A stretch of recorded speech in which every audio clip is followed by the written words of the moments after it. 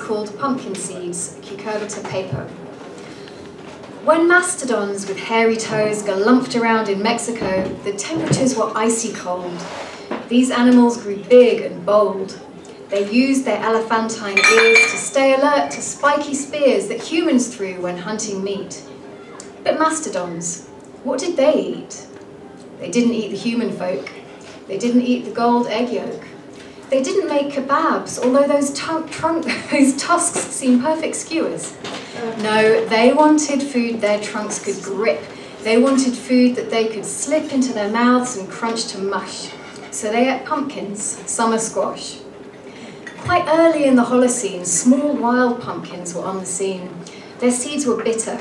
Humans chose the sweetest kinds and planted those.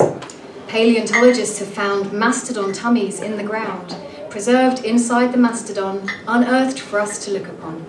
It's there they found the evidence. The pumpkin seeds that show good sense in food had not yet gone extinct, for pumpkin seeds are full of zinc. They give you energy to run. They're handy things to feast upon, while pumpkin flesh is bright and sweet for mastodons with hairy feet.